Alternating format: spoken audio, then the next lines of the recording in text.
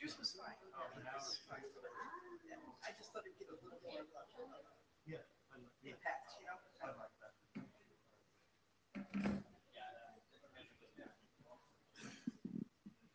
We're ready.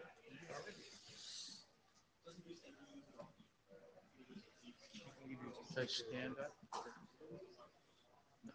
No, you can't really see the whole thing up there, can we?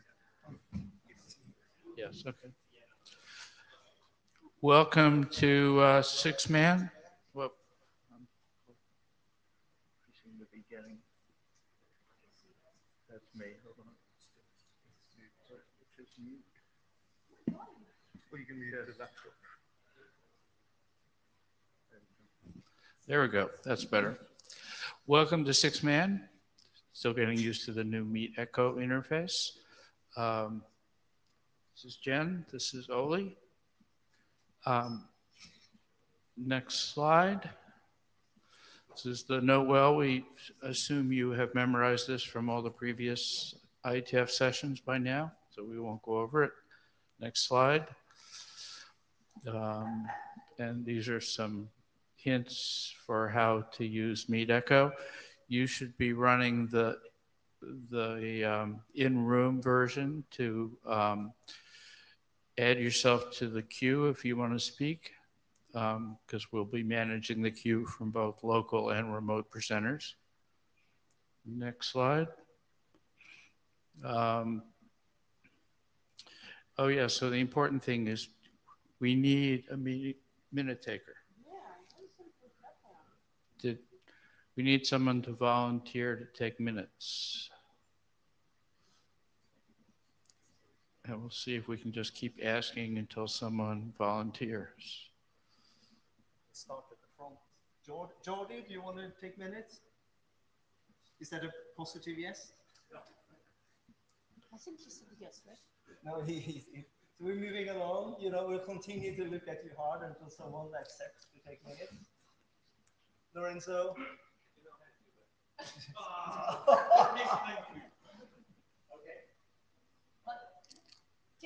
Tim? Thank you very much, Tim. Now we can proceed. Okay, next slide.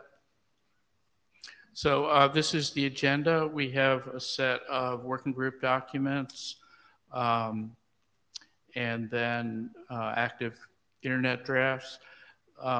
The one agenda change is that since there weren't any more comments about the hop-by-hop processing draft, there will not be a presentation for that today.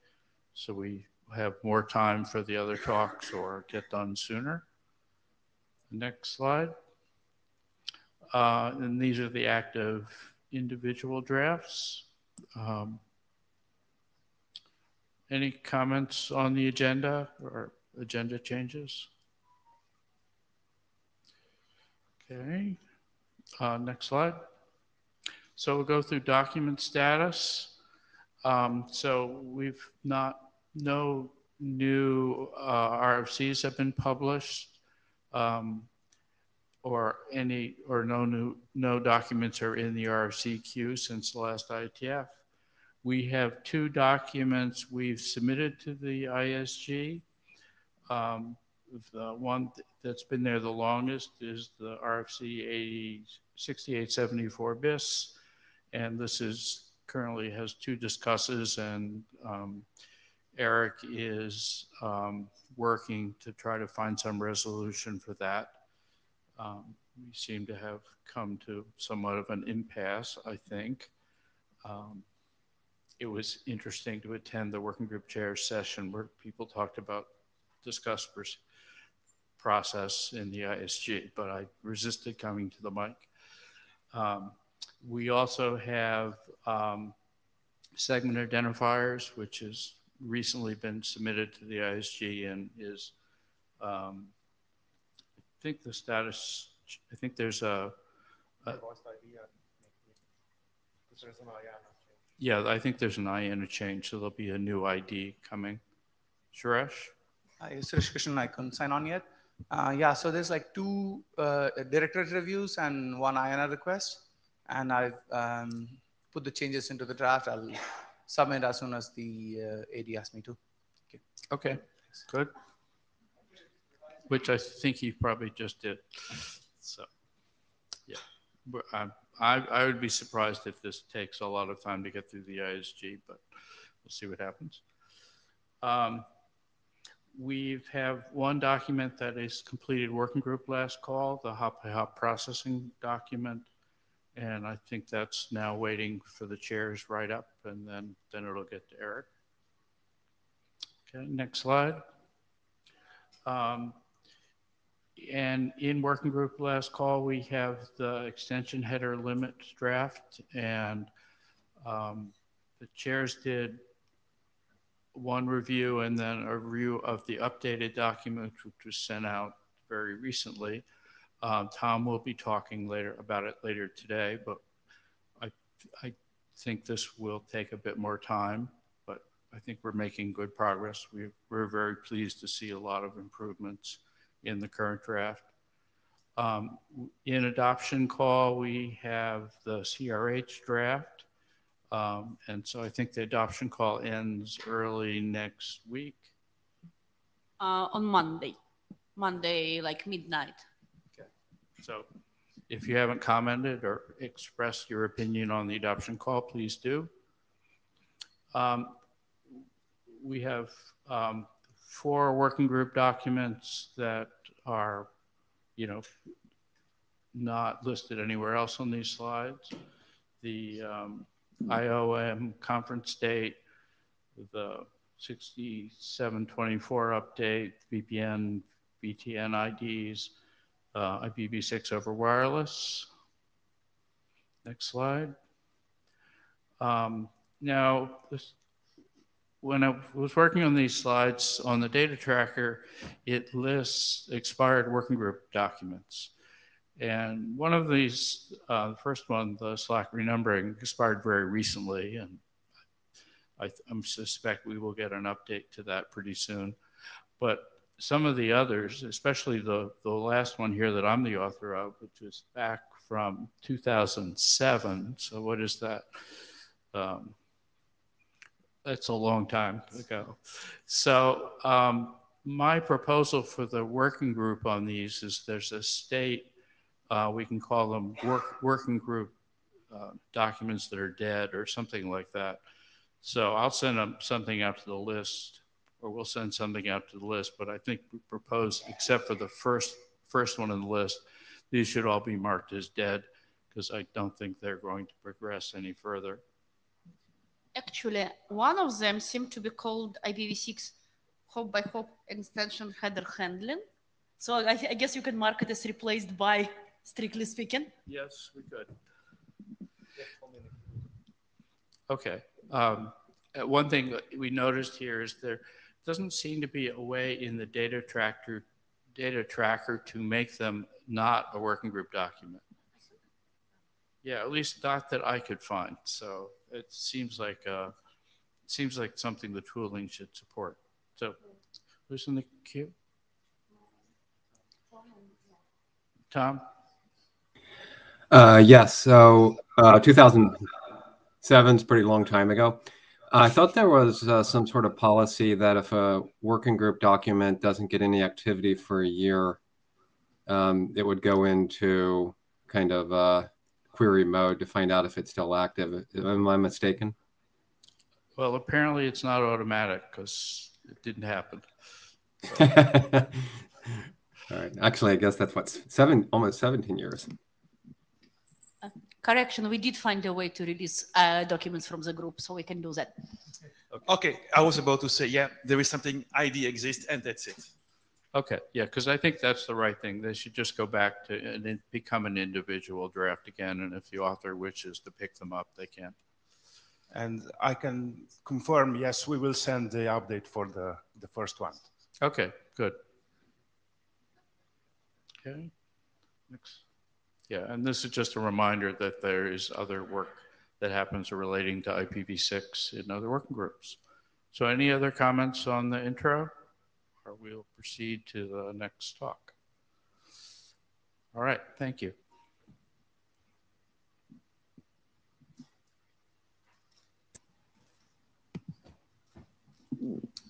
Tom, the room is yours.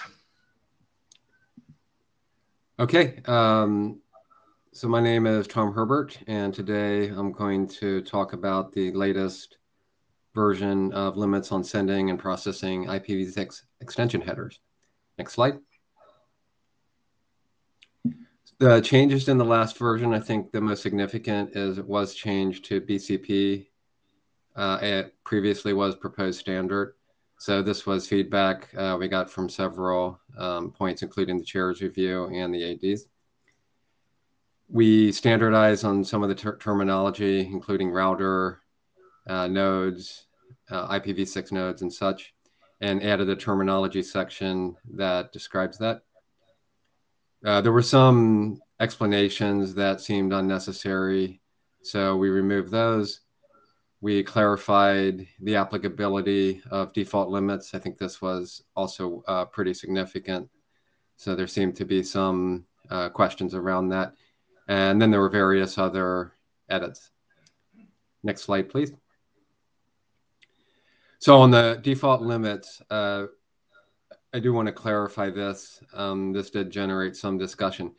So the default limits that we specify only apply when sending on an unknown path. So basically, the way I think of this is when you're sending into the internet, what limits does the sender start with? If the sender knows they're sending to a known network, then these limits can be freely exceeded. One of the questions was, for instance, segment routing. There's no way we can fit in a segment route list into 64 bytes. But in the case of something like segment routing, the sender knows that it's already sending into a segment routing domain. So therefore, the limits obviously need to be much greater within that domain. So the 64-byte extension header limit that's described in the draft would easily be exceeded in that case. So again, these limits, default limits for sending only apply when the sender doesn't know what the attributes and the capabilities are of the path and the destination. Basically, it's when it's sending to anonymous nodes on the internet.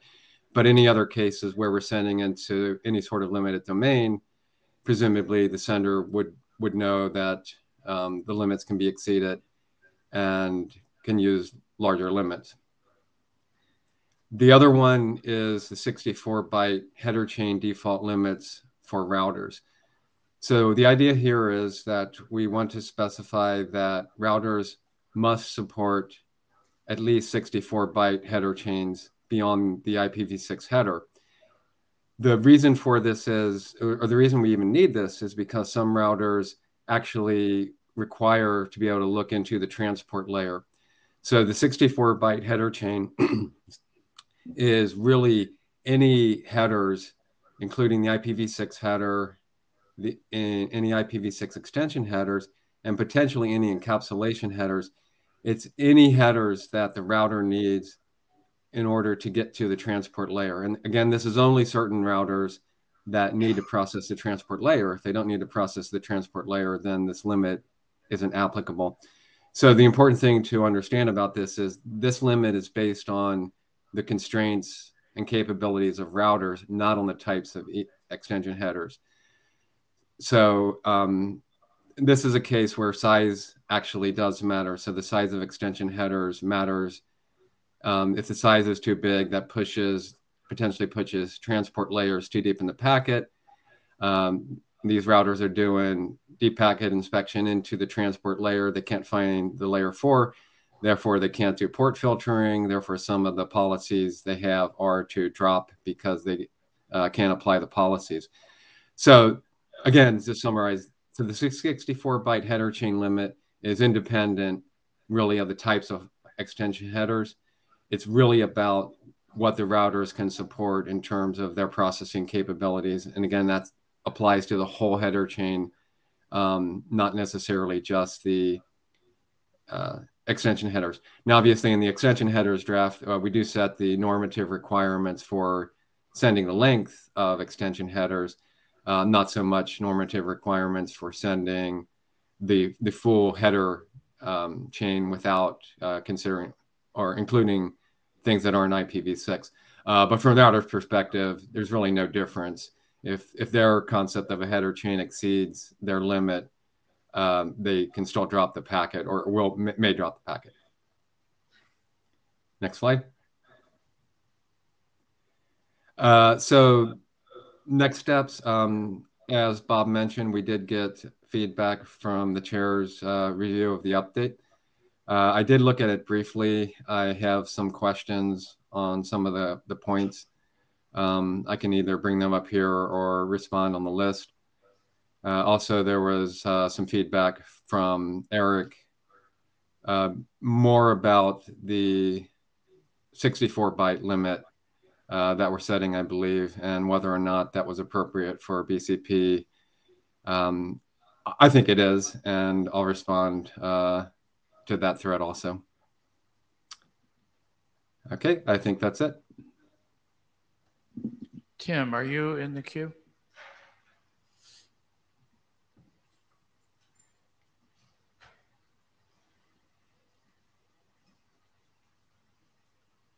Hi, Tim Shane. I realise now I'm going to make the same comment that Tom's just said someone else has made, that I'd be very concerned that that 64 gets sort of baked in as something that you would never exceed once it's published as a BCP, and it does seem like a very small number. For example, I was in the Scion meeting, whatever day that was, and they said their header, if they do it this way, would need to be like 100, 120 bytes. So that's dead already. So it seems like a very small number, but bear in mind, this is support over the internet. It's a default limit. Also, if you look at existing solutions, IP options, TCP options, those actually have a smaller limit by default. The limit is enforced by the protocol, but in terms of amount of data to be sent over the internet, I think the principle is it's pretty much. The other point that I did respond on that thread was that even now, the data shows that routers tend to have somewhere around a 64-byte limit. So they've already kind of enshrined this in what they've implemented. So in the APNIC experiments, when they sent 128-byte extension headers, the drop rate went up to 90% for destination options. For, I think it was 48-byte extension headers, the drop rate was only 10%. So the size limit, again, isn't something that we're deciding from a protocol perspective. It really is what's there. So if we say that router vendors used to support 256 bytes,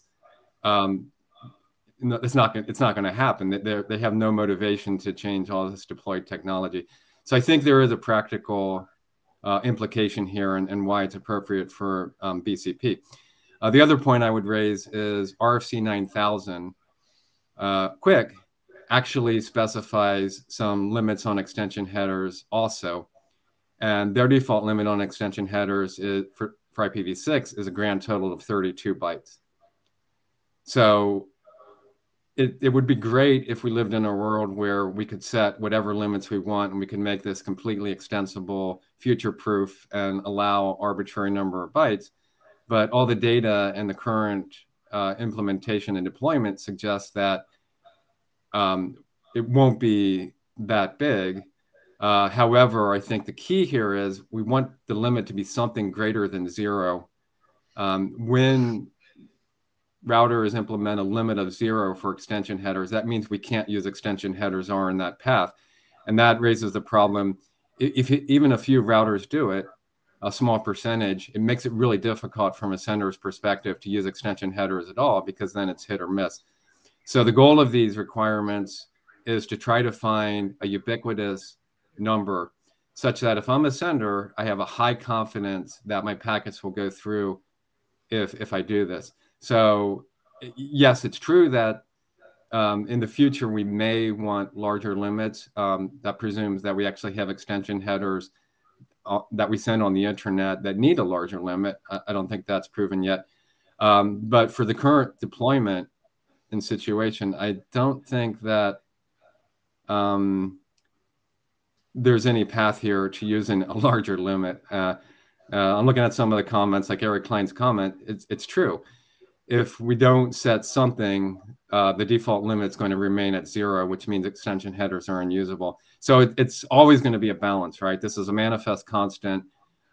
It's a best guess, but we're trying to find a mix between something practical and something extensible.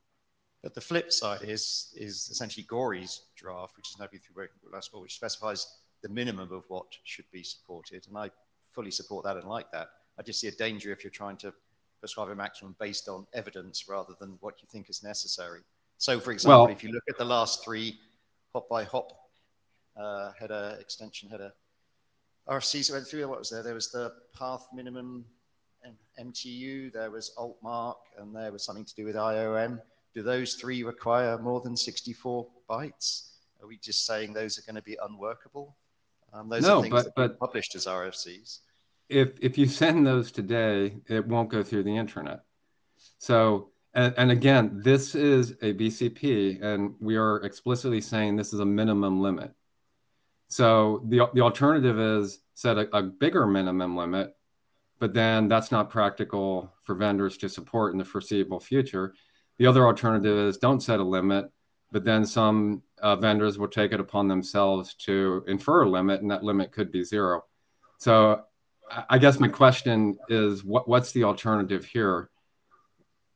You're saying, like I said, if we don't set a limit, we don't win. If we set a limit, then it might not be the right one. But again, we don't win. So what we're looking for here is a practical answer more than anything. You're saying practical for on the internet, but really you mean practical for everywhere, because there isn't another router I could go and buy that sits in my own network that magically has more capability. You're suggesting that no routers I can get have no. It's on the internet privately. That's not true. The draft is very clear. This sort of limit is a default and would only be applicable when you're sending it to the internet. For any other type of network, any limited domain, the limits can be much greater. Now, there could still be limits. Certainly we need that. But these would only apply when I'm sending to an anonymous destination on the internet. It's the lowest level, least common denominator of sending.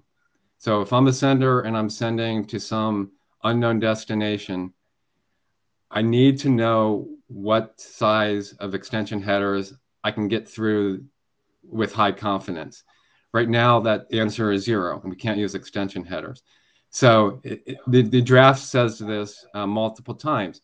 These limits only apply when you're sending to an anonymous destination over an unknown path, basically when you're sending to the open internet. That make sense? No, but I'll get out of the way. Tim Winters, QA Cafe. So when we put some of this text and node requirements about extension headers, I ran some testing. Over generic routers, we didn't run into a lot of these problems as individual black box with these extension headers, right? Now, we didn't test them under load, right? But they were able to forward the traffic. Where we found the problem is almost exclusively in policies and load balancers and other things outside. So I'm wondering if this should be a V6 ops draft instead of a 6-man, because it's telling people running networks what they expect to have happen and not individual routers would be I would ask people to think about that, because I get the limit part of this, but our experience with individual routers as a architecture component isn't that they're not able to forward this. It's because someone either configures it or there's a policy or something in front of it that causes that problem, and it's not the individual router. So I'm not sure you're going to get what you want if you just target routers and they're forwarding ASICs is my only commentary on this. I think that's a great comment. Actually, I have to disagree in that case, because the problems we're seeing, it's definitely clear that the size of extension headers is relevant. Some policy, for some things that's true. Hop-by-hop options are dropped by policy, and that's something we're not going to be able to change. However, the APNIC data in particular shows that destination options pass if they're of a certain length. And the length, I believe, isn't so much policy. It's the capabilities of the router to find the transport layer. It's the, Right, the parsing so buffer sizes and routers are the problem, I believe. our experience with this has been individual routers do not run into this problem. That if you just send them the packet, I'll be clear, it's not under load, right? If it's under load, this is a different story because it goes to CPU, and once it goes there, it's a totally different problem. But we found that people weren't just dropping these packets on the floor. It's something in a firewall, something else. I don't know. I know you're saying routers are dropping it. I think it's something in the network is dropping it. I would question if it's actually a router based on our data. So that might be true. However, Fernando's RFC, I forget which number it is, on the reasons extension headers are dropped, one of the reasons was that they're too long and they force the transport layers too deep in the packet. So maybe we just need more data on that, but I do suspect that there are routers that have this problem because by router design, they have limited capabilities to process a lot of headers. Okay. Yeah, we close the queue actually after Lorenzo. Now, John Linkova, no hats on at all. So I thank you, Tim, for saying most of my comments. My experience as well is that it's either policy or obviously the hardware limitations which are changing. What I'm curious is we basically set in hard coding a limit, which is probably based on the least common denominators because my home CPE, it's a router, right? So if you set in a limit based on what devices could do, we're basically putting the same limit for like $50 CPE and like a big high-end like backbone router, right? So I'm not sure it's practical. And also, yeah, I'm concerned that we put in a hard limit which gonna change with the new like line card released by a vendor. So yeah, I kind of share Tim's concern and Eric's concern about we might actually make it slightly worse because a lot of people will be that it's only thing I need to support ever. Yeah, just well, a couple. Like I said, I'd like to respond to that. If we don't set a limit, then what is the expectation? If we don't set a limit, router vendors aren't going to volunteer to make things bigger anyway. And like we said, they may choose ad hoc limits, and that could be 0. So so I think we have to do something here. The question is, if it's not trying to set a limit as a BCP, practical limit, then what's the alternative? Lorenzo, really a few observations. I think so. First of all, I think your argument would be a lot more convincing if you showed a graph of the data that you cite in, like you're talking about the data, and you're saying 64 bytes 90%, 128 bytes 10%. That's pretty compelling actually if you want to do something in the real world. So having that graphed there in your presentation, I think would have helped the room and folks listening. So I am sympathetic to the argument that if you don't set a minimum floor, you won't get anything. And I think saying that if you support 0, you're out of bounds, I think that's a useful statement. What I think we're sort of getting tied up into knots over is, oh, but if we say it's only 64, then it'll never be more than 64. And you're saying, well, better 64 than 0, right? So to be clear, I don't have a magical solution here. But some things that we could do are saying that, like, yeah, you must support at least 64 and should support more. You could say that. You could also sort of and this is the kind of thing that happens over time, right? If by saying must support 64, you get at least 1 or 2 use cases of extension headers, then they won't be this alien mind-sucking parasites that people say, oh, no, we can't do that because it's really weird. We don't want to support that. It's going to be a use case where you can build more functionality over time, and it's going to be something where people are going to get used to using. And then as more use cases show up, then maybe people will support them better. And the other thing I wanted to say to you, though, is that if you want to define working, then the only number is sadly 0, because there are networks that will drop. Your 90% number is actually much better than I thought it ever would be, but it's still 90% and not 100%. So maybe you might want to think about, what is an app going to do about this? Is it going to be happy eyeballs, or what's it going to do? So anyway, like I said, I don't have any solutions, but I'm sympathetic to saying we must have a floor. Otherwise, we can't ever do anything. Yeah. Super. Thanks, Lorenzo. So to wrap this up, so the chairs talked a little bit about this draft, Tom, over breakfast, and we sent a fairly detailed chairs review. And this is a document that is fairly sort of fundamental to the core of V6. So what we would like to see, or to suggest, is that Tom, you do a new revision based on the chairs review, and then we would like for 2 people from the working group to also do a review. I mean, this slide here is wrong, right? It is in working group last call, and it has been for a while. And with those reviews, I hope we can close the document off and send it off to the ISG. But we would need 2 passionate people about limits and extension headers to raise their hand for this to proceed over that. But Tom, does that sound like an okay plan for you? You can just nod or blink one eye if you can't speak.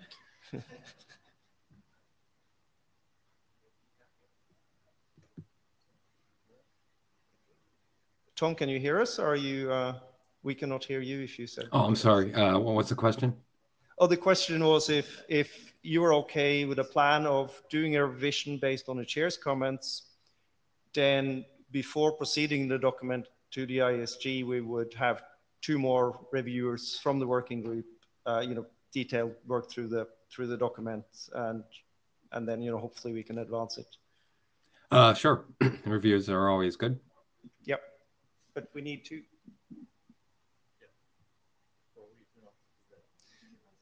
We'll take that to the mailing list if no one is.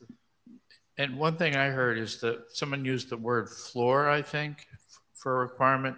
Limit sort of is ambiguous in a way that is it the maximum or the minimum limit? It might be good to use words that separate those ideas out. But we should go on. Okay, thank you. Thank you. So, Xiaoming, the floor is yours. Do you want the clicker? Try. How to use? You should be able to. Okay. Okay. Hello everyone. It's Xiaoming from ZTE. This presentation is on IPv6 query for enabled in-situ OEM capabilities.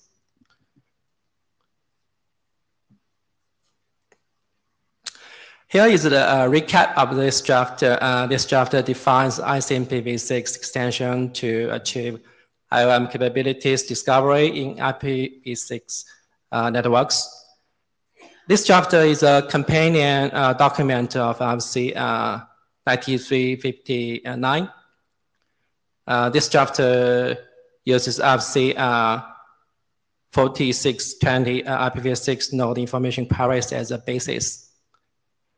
5 IOM capabilities objects are defined in this document. You can see the details on the slide.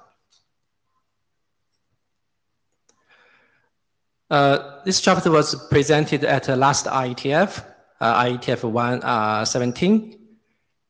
At that time, David Lamparter raised good comments regarding amplification attack threat.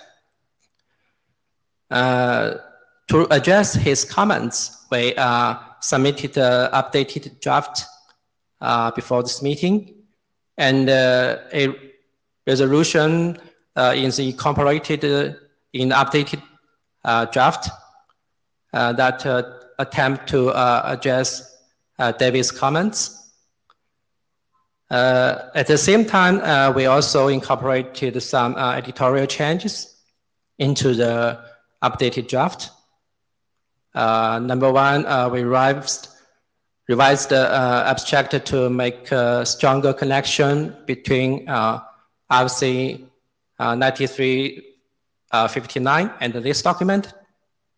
Number 2, we changed the terms from node IOM information query to node IOM request, from node IOM information reply to node IOM reply, because the new terms seem more common and more concise.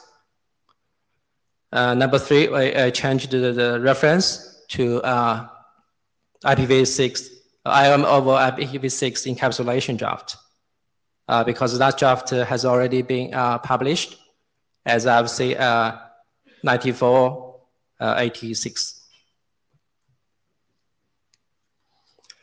Here's the new text introduced in securities consideration section in the updated draft to address Davis' comments. An implementation that supports this specification must support an option of padding a node IOM request packet to the path MTU or the minimum IPv6 MTU. That's 1280 bytes. In that way, it can be ensured that the node IOM reply packet would not be larger than the invoking node IOM request packet. And the network operators can choose to enforce the padding option or not in their networks. The intention is to make a requirement for the implementation, but leave the flexibility to the operational use.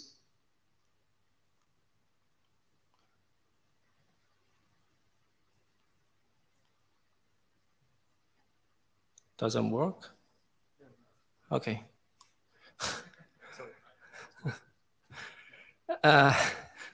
This slide shows the new text in abstract. This document describes the application of mechanism of discovering IOM capabilities described in IFC 9359, ping-enabled IOM capabilities in IPv6 networks. As I said before, the intention is to make this, make it a stronger connection between IFC 9359 and this document. So we made this change to the abstract. Next steps, we ask for more reviews, comments, and we'll revise this draft to adjust your comments, to improve it, and then maybe working with last call. Thank you. So any comments?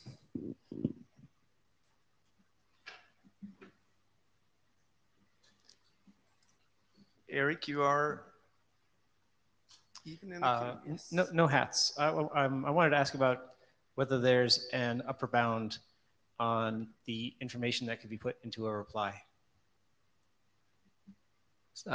Sorry? How big can a reply be? Is there a protocol limitation for the upper bounds? You mean the packet size on the reply? Yes. Yes, we put a limit on the size of the node IAM reply. That's the minimum MTU for IPv6. I thought you were padding to the request message to that length. You're saying there's also a limit on the reply? Yeah, the intention is to make sure that the reply would not be larger than the request, right, because we want to avoid the amplification attack. So we made this limit. And it's for all of the foreseeable use cases of IOAM information, 1280 is enough, or MTU is enough? You think? I don't really know what goes in those things, so. I think it's suitable. Okay. But if you have a different opinion, we can discuss. I'm not deeply familiar with people who want to use this stuff, so. Okay. Thank you. Thank you. Okay, so if there's no further comments, thank you. Oh, yes, that's a good point. Let's do a very quick show of hands of how many people have read this draft. All have read this draft. Chance of getting the spelling right on this, yeah. Yeah.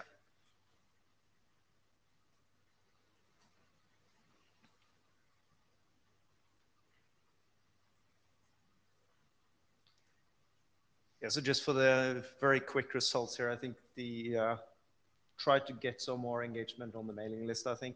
So we have 4 people out of about 100. So.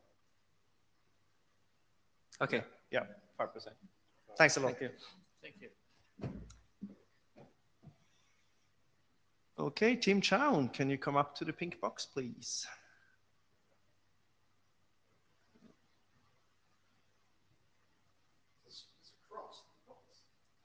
I know, but it used to be a box. Do you want a clicker? Yeah, thank you. We might have the latest, I'm not quite sure. Well, it doesn't really matter. Okay, good afternoon, everybody.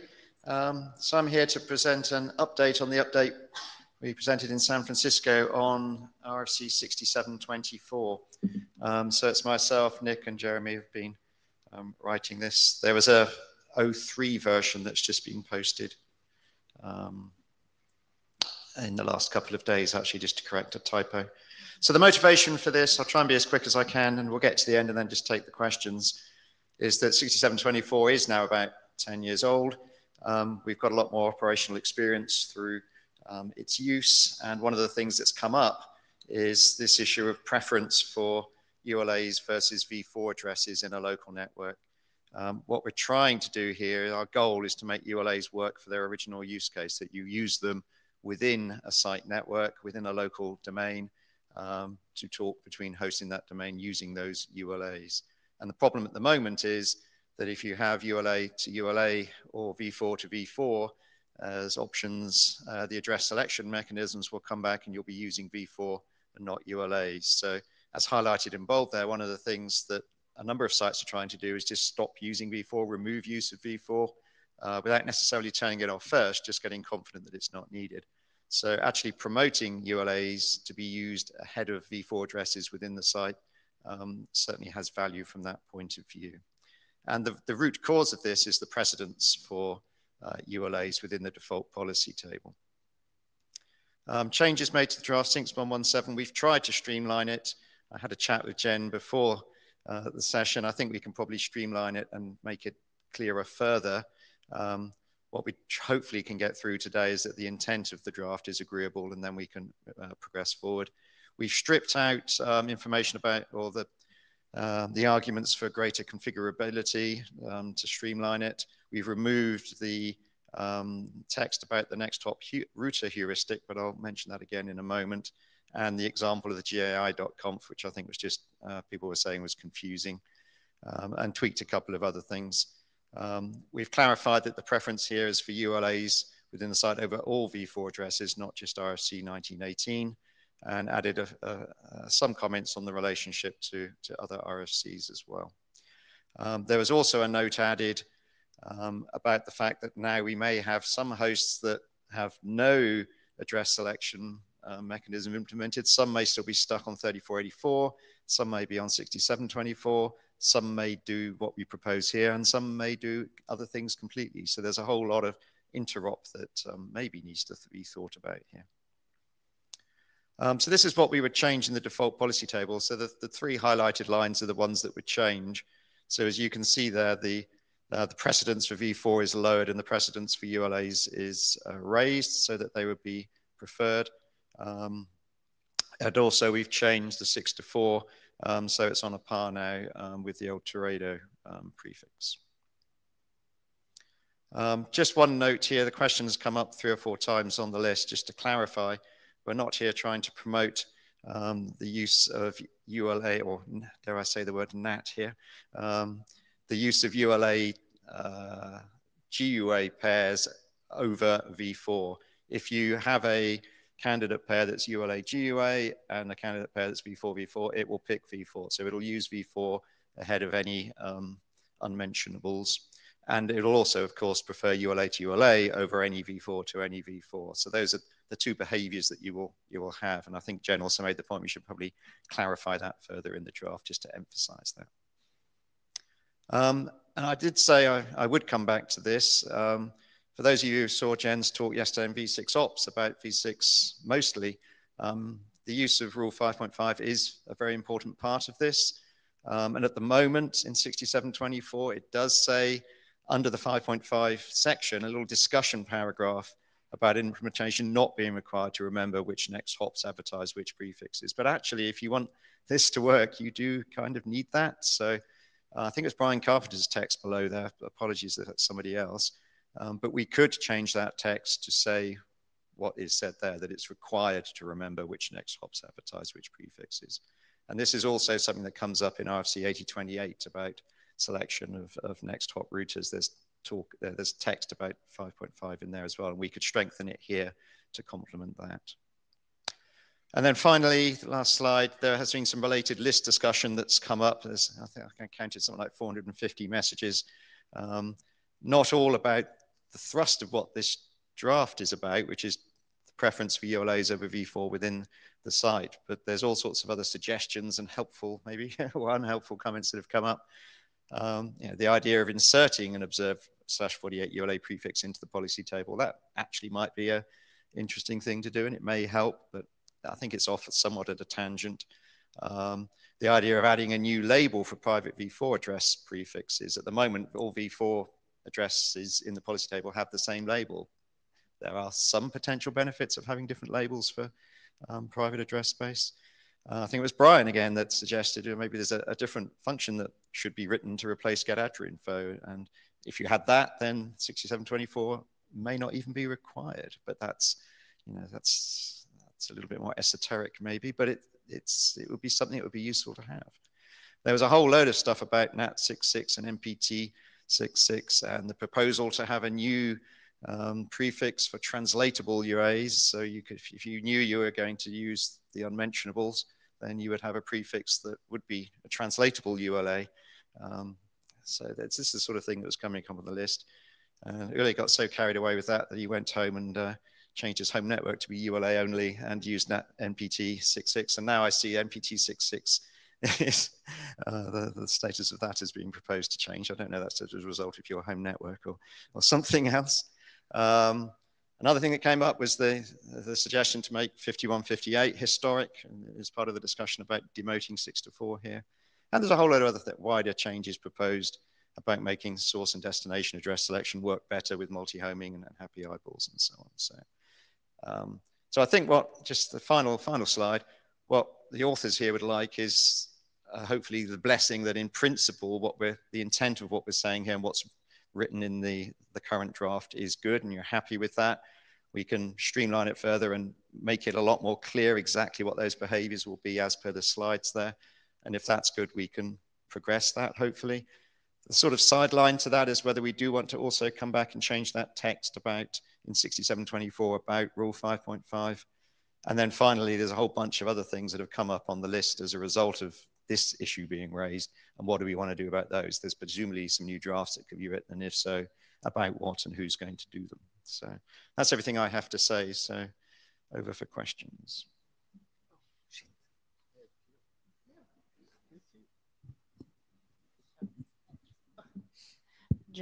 Janlinkova, again, no hats on. Yes, so I read this draft twice this morning. I was slightly confused.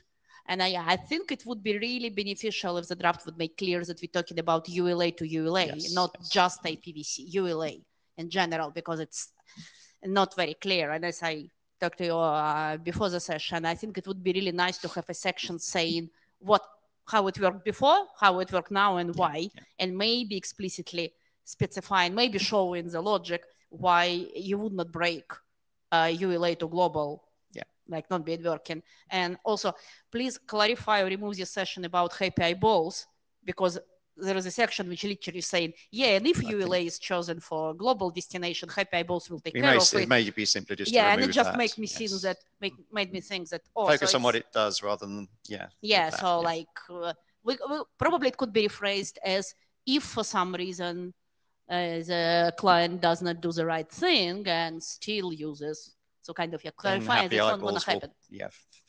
And speaking of rule 5, and for rule 5.5, well, I am biased. I obviously would like to see that, especially because we have 28 RFC, which Brian and Fred wrote, which already saying that client should do that. So maybe. Well, we had the feedback last time to streamline it, but having seen your presentation on Monday, well, that's making us think, no, we actually really do need to emphasize this. Yeah, so like practically, it's like thing we need to do, right? If you want to deploy not just multi-homing, right? If you're actually doing reasonably complex network, when client can move, you have to have this, right? Otherwise, things will get broken. So I would support changing it to should, especially as I say, we already have another RFC saying that. So yeah. Yeah, and we'll also add the reference to 8028 in it as well.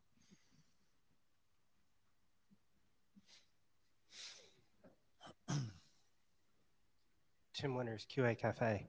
So I was a young student and I wrote some test cases for address architecture, the original one, and I missed that note about implementations needing to track the next hop for Rule 5.5. And it went really poorly because nobody tracked it, like at all. So it's a test case we don't normally run because of that. Now, what it is looks like today, I don't know, but I suspect that a lot less people track the next hop they're getting prefix from than we hope. So I don't know if required is going to work there. I would think you're going to have to get away with a should. We can get into the conversation of low-end boxes here, and that's where this problem comes up. Like a generic Linux box is not going to do this. Yet, do we want a phone to do this? Yes. Do we want every device that's got Linux embedded into it to do it? I don't know. Yeah, I think a should is going to be pragmatic. All right, I got people behind me saying, yeah, I mean, if you want to do that, I would put must instead of required and just drop it and say we're doing this. But I will say this went very, very poorly for young 20-year-old Tim Winters. So be careful.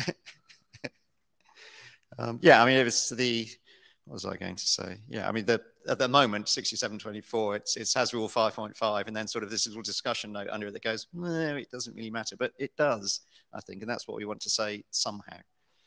Yeah, Lorenzo, to be clear, I mean, just because we want it to happen doesn't mean we can will it to happen, right? So saying must and causing all Linux implementations to fail whatever IPv6 conformance test du jour, I don't know if that's a sort of useful outcome here. Yeah. Definitely should is sort of at least, I would say, desirable.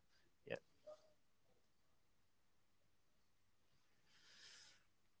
Okay, so you can, well, okay, so then does that mean that, like, because I can't do 5.5, I'm not going to implement this other stuff here? Anyway, and yeah, Linux is the big odd one out here. David, please fix. I know that someone in the room has code. But anyway, so I wish he wasn't laughing like that. a few things. Let's not say we don't make any recommendations about NAT.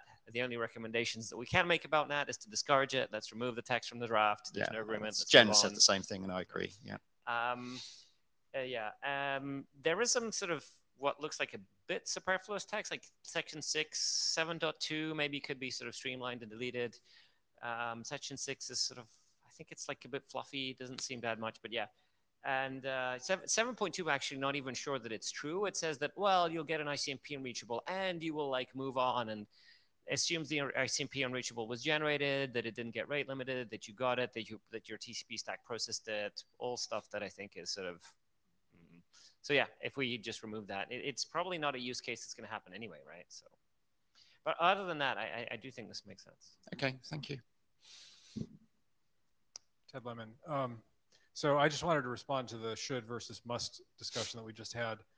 The fact that something that must work in order for things to function doesn't work is a problem, and the fact that that thing fails a conformance test is not a problem. It's exactly the correct behavior.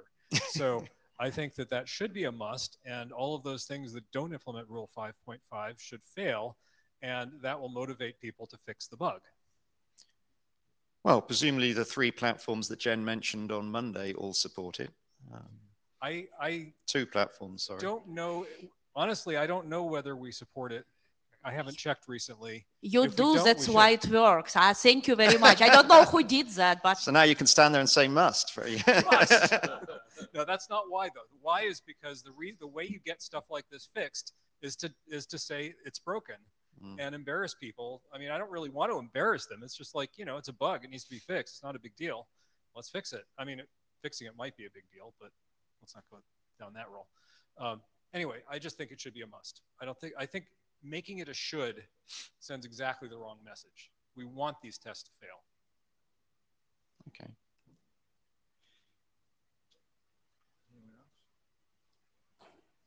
Okay.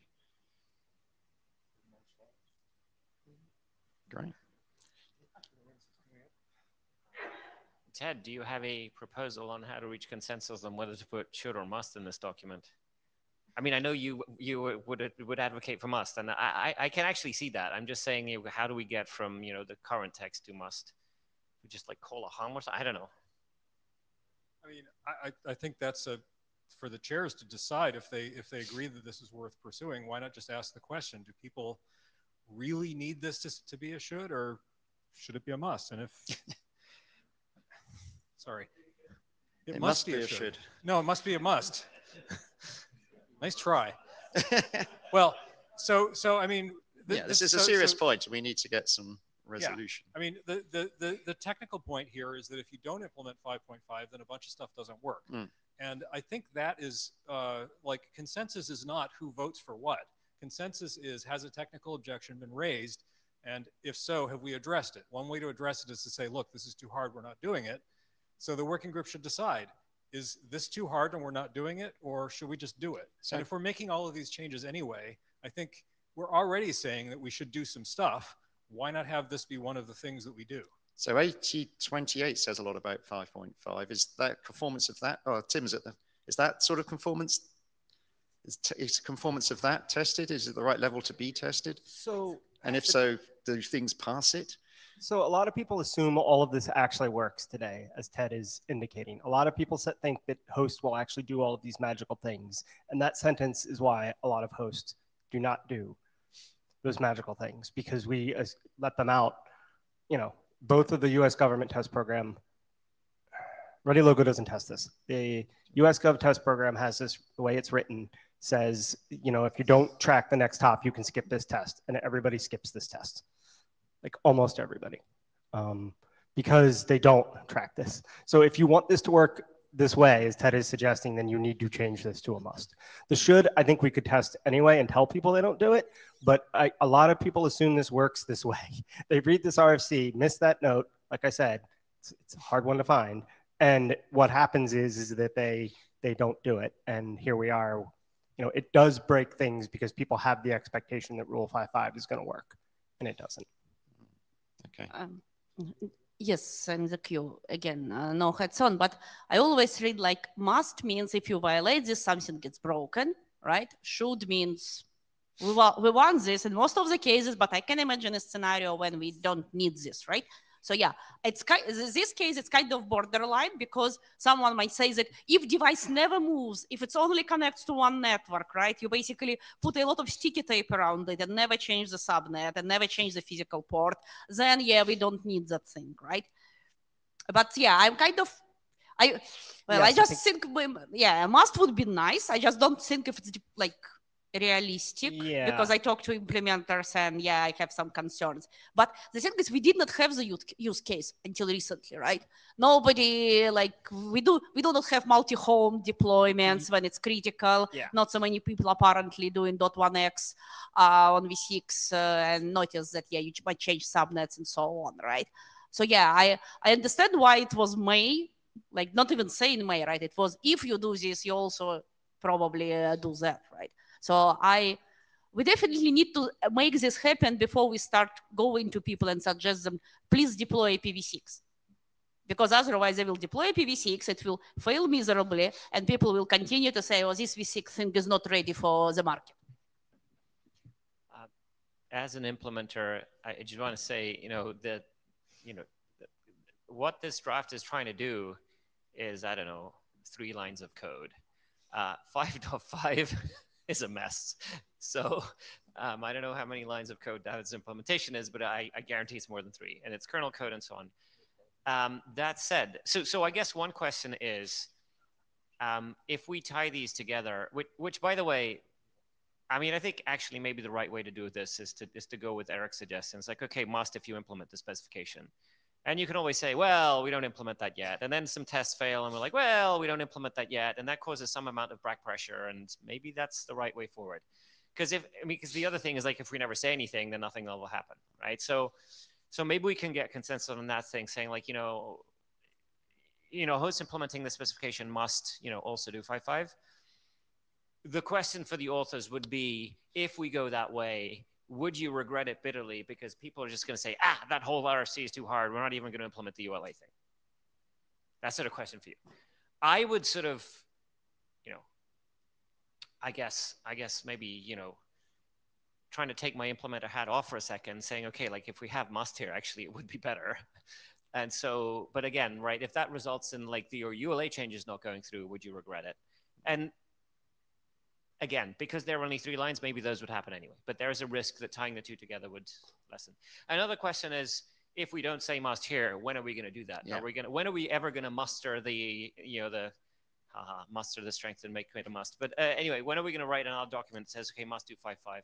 Well, I think we need to clearly elevate the importance of this, make it more widely known, as Tim was saying, as he's missed it. So yeah, the question is whether we do that here coupled with that, or it's a separate document or something. It needs to be done. David. Someone else in the queue. Oh, sorry. Oh, sorry. It's nobody important. It's just me. Hi, Nick. So as one of the co-authors, first of all, thanks for having this fruitful discussion. I just wanted to give an anecdote of someone who is not an implementer, but is tasked with doing things like turning V4 off across, large portions of big networks. I can say that when features are not required, it becomes a very laborious task to go to each vendor that you're doing procurements from and ask them to implement something that isn't a requirement. So, for example, buying a set of hardware, let's say you're buying 200 devices, right? It's not a huge amount, it's not a small amount, and it doesn't do one thing that you need it to do.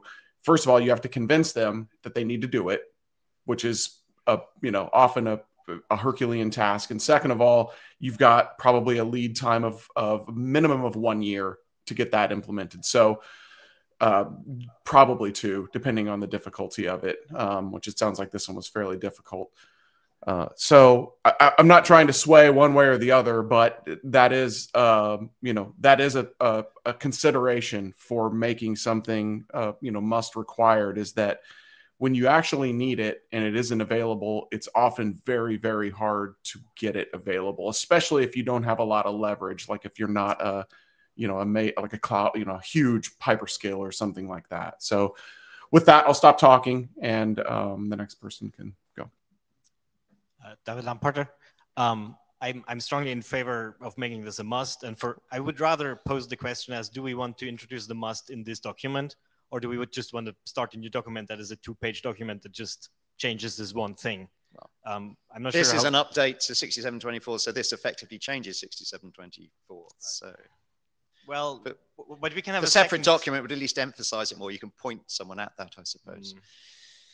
Okay, I guess that answers the question I was trying to ask, which is how much overhead is doing a separate document for this?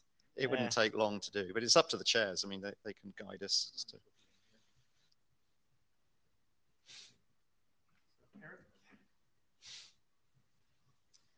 I did a quick search for Impl to see if there's an implementation section. I was just going to ask you, did people implement this or unit test a policy table parser to verify that you get the results you want? Good question. Not that I'm aware of. Maybe Nick, if he's listening, has an answer for that one. I did a lot of testing early on with Linux systems in particular, just because that's what I have access to.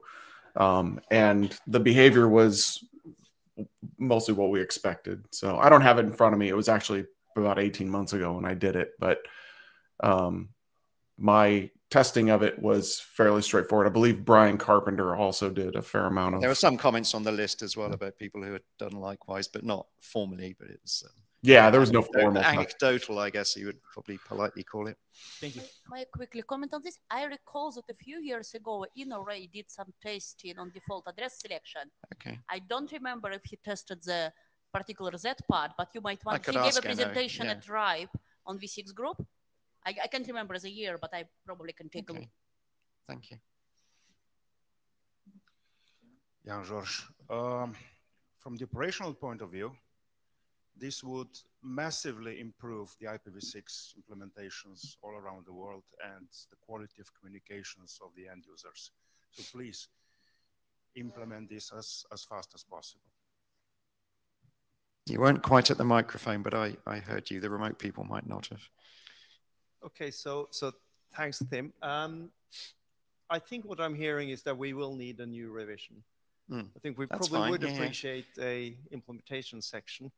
I think it's worthwhile that we ask the question in the room if there is support for a must for Rule 5.5. So we'll do a hum in the tool, unfortunately. You can hum inside of yourself if you want to.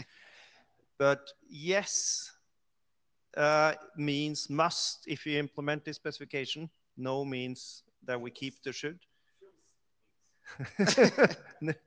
Exactly. And we have no option for no opinion, so please don't choose that. Yeah, that's looking It's a very loud sound. Plus from the one left for me side of the because I room don't here. have my phone. Yeah. Great. Yeah, I think we have an answer. Yeah, there's a good steer there. Thank you, Uli. Yeah, I will confirm that on the mailing list, of course, but at least I think that's it. Great, thank you. Thanks a lot, Tim. So the next man for the pink cross is Lorenzo Coletti.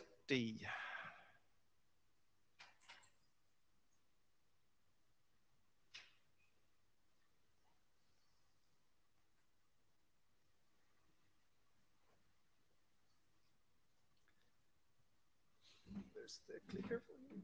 Should work. Okay, so signaling the IPv6 prefix delegation availability. Now, if you think you might have seen this before, it's because you have several times, in fact. Next slide. Actually, can I? Oh, okay. So it is a companion to the exciting and much discussed DHP PD per device draft, which has been just made it out of last call. Just to recap, we are trying to find a way to hint to the device whether it should use PD or whether it shouldn't use PD. Okay, so the reason is that in some networks, for various reasons, scalability, for example, you might want to assign a prefix to a device. Let's call it a router, most usefully, but it could be something that looks like a host, but it's actually a router. So this might be the case in a large enterprise network. For example, like the Google Enterprise Network, you know, we have loads of address space, we have lots of /32s, and we have C routers plugged into our desks and so on. And we have plenty of space. We can assign a 64 to every host if we want. On other networks, like my home network, which only has a 64, Neuro, if you're listening, please fix. So we don't have an address scaling problem with individual 128s, but we definitely don't have enough prefixes to hand out a 64 per device. And at the moment, when I say 64, it's a Brian compliant 64, which means a 64, but if we change Slack to another value, it's that other value. It's whatever value Slack is supported on. So again, the proposed solution is we add a new flag to the PIO that says, don't use this PIO for Slack, but instead of doing that, start DHCPPD, get a prefix, and do whatever you want with that prefix. Assign addresses, but also, you know, that prefix will be yours. It's delegated to you. But most importantly, don't do Slack on the onlink prefix. It has to be in the PIO because it's got to be available to the device before it runs Slack. Otherwise, it will run Slack. And it's specific to that prefix because you might not want to do this for ULAs, or you might have different upstreams with different, you know, address assignment policies. How many? Okay. Well, I mean, it's difficult for me to. Yes.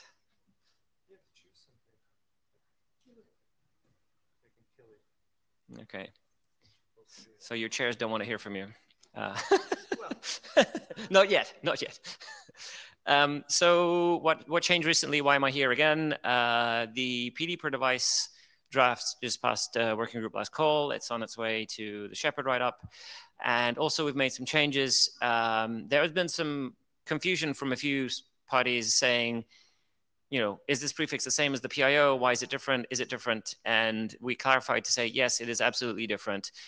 In fact, if you do PD, don't look at the PIO at all for the purposes of address assignment. You can still might want to look at it for on-link determination and so on, but don't use the A flag. Treat it as if the A flag was 0.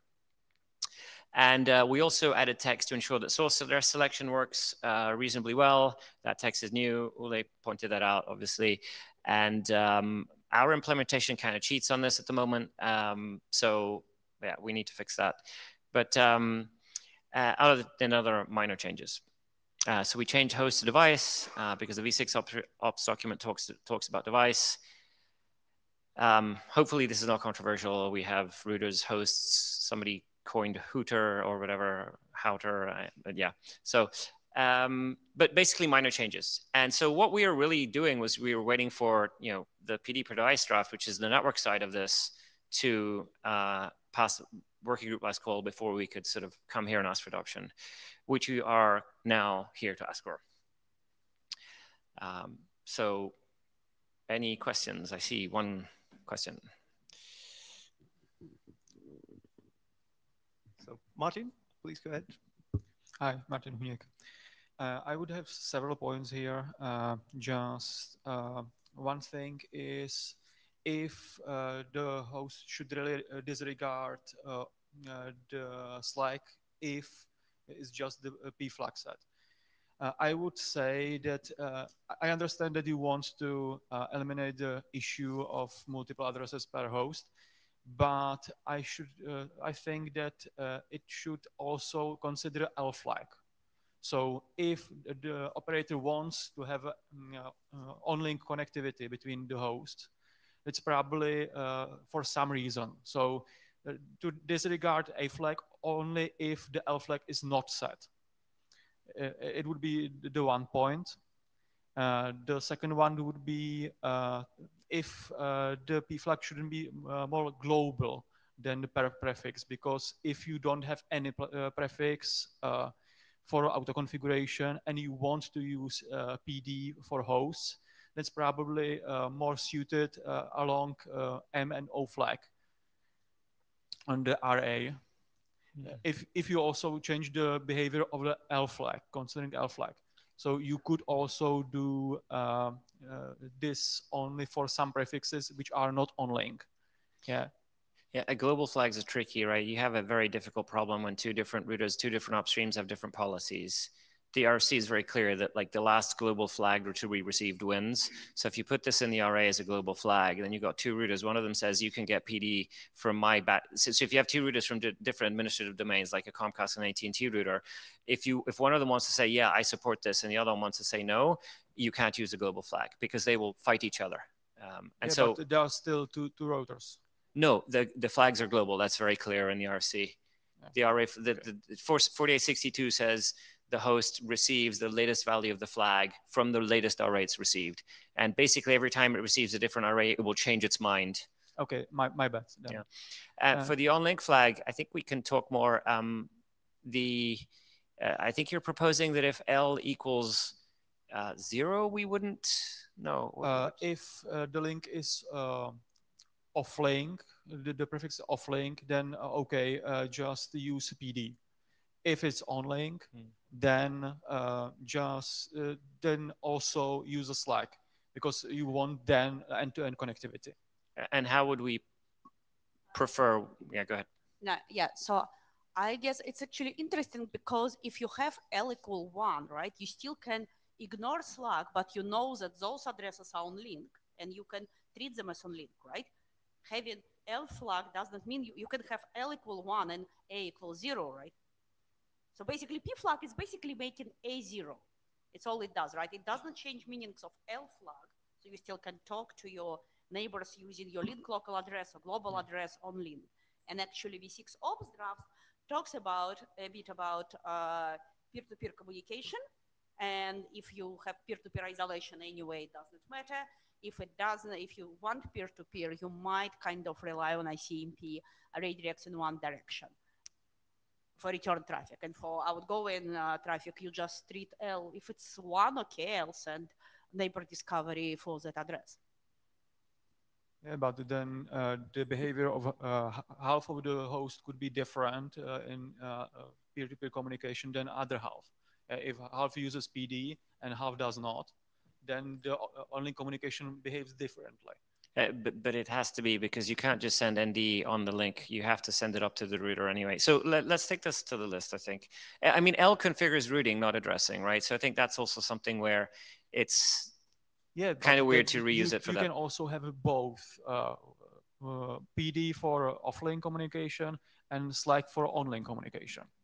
Yeah. But it's overloading the behavior of L, though. It's true that, Anyway, let's take that to the list. Yeah, and then there's also one thing that auto configuration on the downstream is not just Slack. So it specifically the draft says Slack, but it could be any auto configuration. So maybe just it could be any mechanism at all. Yes, I agree. Maybe cross out the Slack thing. Yeah.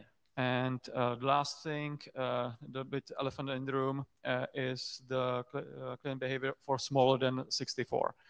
Yeah, I know that currently it is necessary for Slack, but there might be some implementation that do not rely on Slack.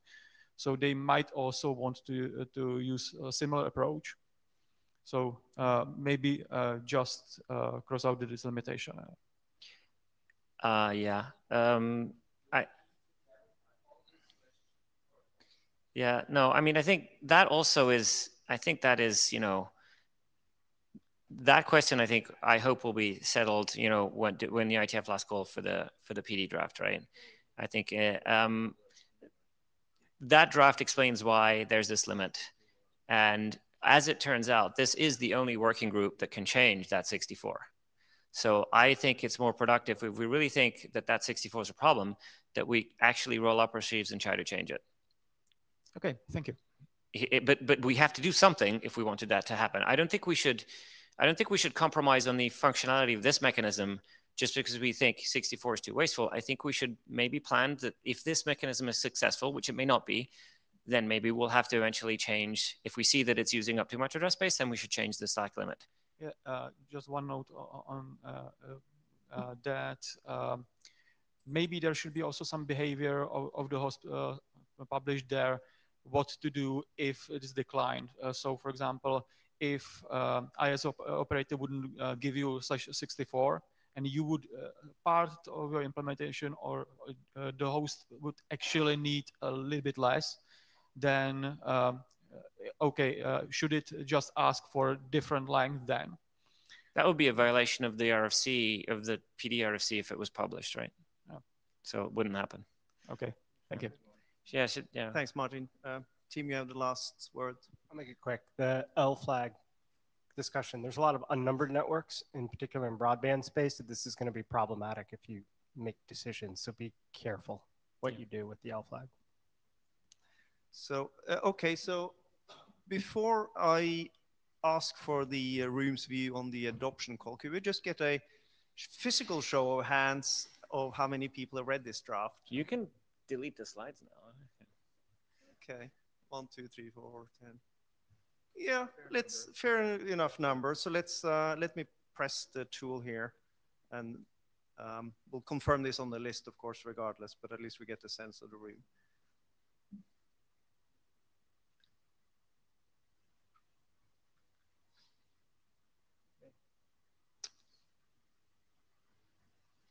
And among the people who said no, would you mind coming to the mic and stating your objection? Because that's very interesting to hear.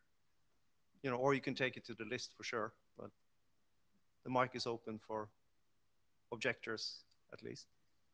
Going. You might have to open the queue for that.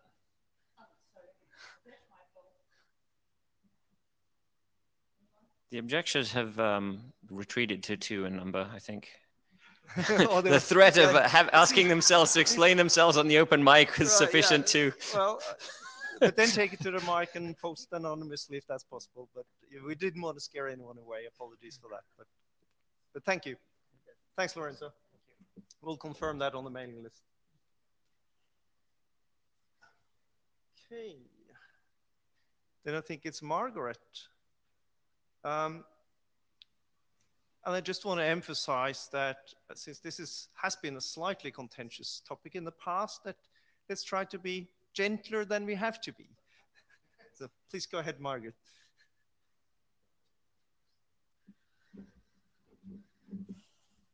So this one advances the slides? No, yeah, just the arrow. So I just want to start by saying this was not, all my idea. There are 4 of us listed here who've been talking about this, and it started with people other than me, in fact. But I agree with it, and somehow got the hot potato of presenting these slides. So RFC 6296 is the NPT v6 specification. Let's go on to the next slide. Oh, I do that. We need to set some terminology to have a useful discussion. We're not trying to shift opinions, but NPT v6 is this proposal, okay? It's a one-to-one stateless algorithmic checksum neutral prefix translation algorithm. The primary use cases are address independence and site multi-homing for sites using provider allocated addresses. NAPT, you can have it be 6.6 or 4.4 or other choices, is stateful NAT with port translation. Okay, that allows you to share an IP address between multiple nodes using different ports, etc. NAT is stateful address translation without port translation. And NAT66 is an ambiguous term. All over the internet, you can find things that say NAT66 is this specification, or that NAT66 is NAPT 66. So maybe we could try not to use NAT66 during this discussion because it's ambiguous. And if we want to specify one of these things, actually specify it. So these are the definitions we're using in this presentation. Next, why do I keep doing that? The background from 2010 was that IPv address shortages were not the only scaling issue threatening the internet. There were a lot of presentations at the time about the growth of the global routing tables and how, in fact, the growth of the global routing tables might threaten growth of the internet before address exhaustion. And so there was a lot of talk at that time about how to fix the growth of the global routing tables. And most of that growth was not because we had very large entities and there were so many of them, okay? It was long prefixes being inserted into the top level BGP routing tables because of the way people were doing site multi-homing, or the way they were using provider independent addresses and moving between ISPs.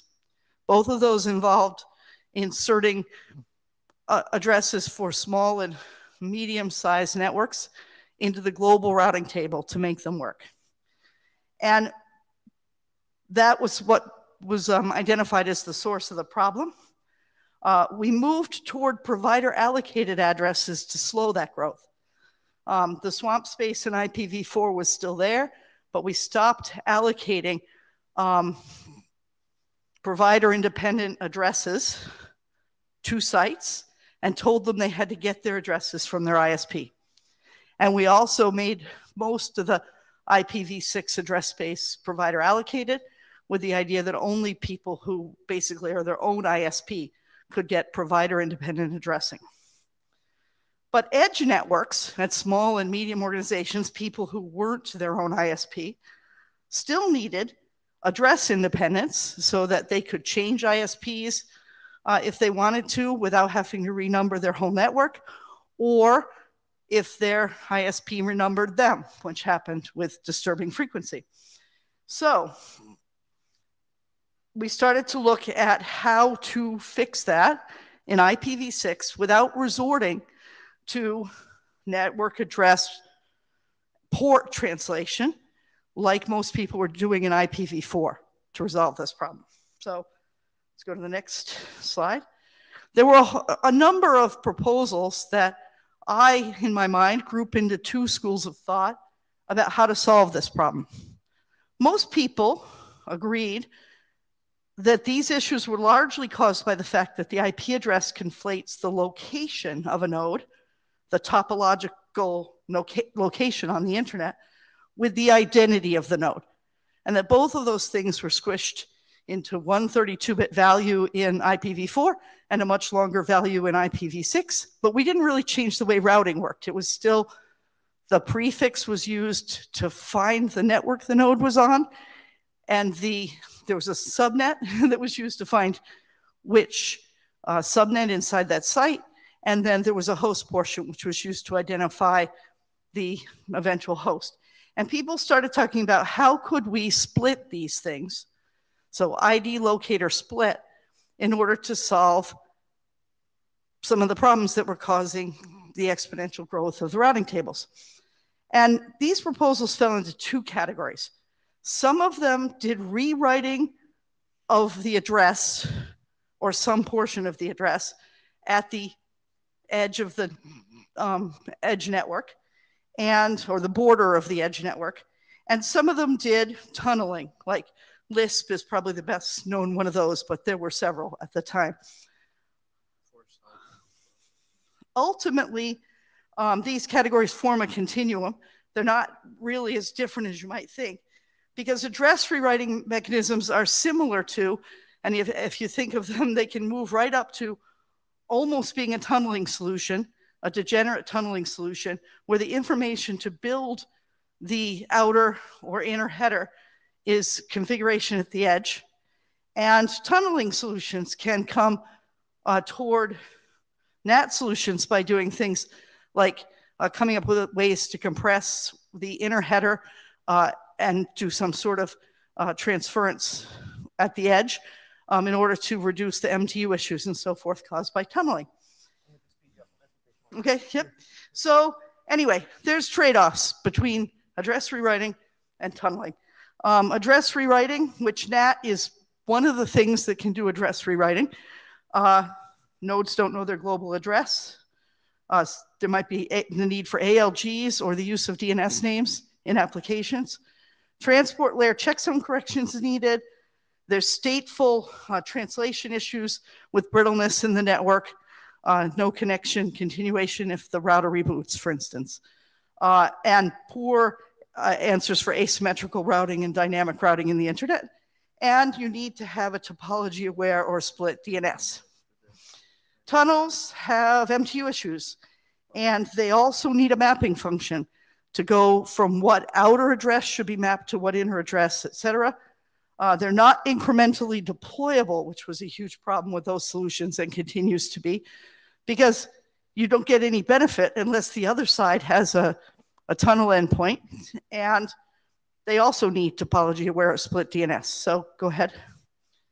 So we proposed NPTv6, which is a one-to-one prefix translation. It's algorithmic, and it is checksum neutral. So nodes still don't need to know their global, don't actually know their global address. And there's still a need for topology aware or split DNS. But most of the other problems with both kinds of solutions are eliminated. So next slide. Document history, originally published in 2008, discussed in Behave, republished in 2010, discussed in 6-Man v6 Ops and elsewhere. The name was changed at that time by Fred Baker, who's a very smart man, to emphasize the significant differences between NPTv6 and traditional IPv4 NAT, whether or not it did port translation. And Fred also wrote the code and did the proof that the algorithm would actually produce one-to-one results. And it was published in 2011 as an IETF experimental RFC. But there was no specific defined experiment or term of the experiment, which was typical of experimental RFCs at that time. And it said that it was published for examination, experimental implementation, and evaluation. Next. So how did that experiment go?